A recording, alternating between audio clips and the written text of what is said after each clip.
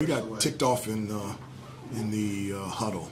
We were upset, all of us. We were just we were like, let's go.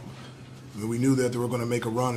That's talking about the poise of okay, let's turn this thing up. Let's get some stops defensively that allows us to get out in transition where we've been consistently pretty good all season, and then we were able to attack the basket and then be able to take the lead. I think that was probably the most important part of the game, was when they cut it to one and how we reacted and how we responded after that timeout, and then took the lead up to 9 from that point.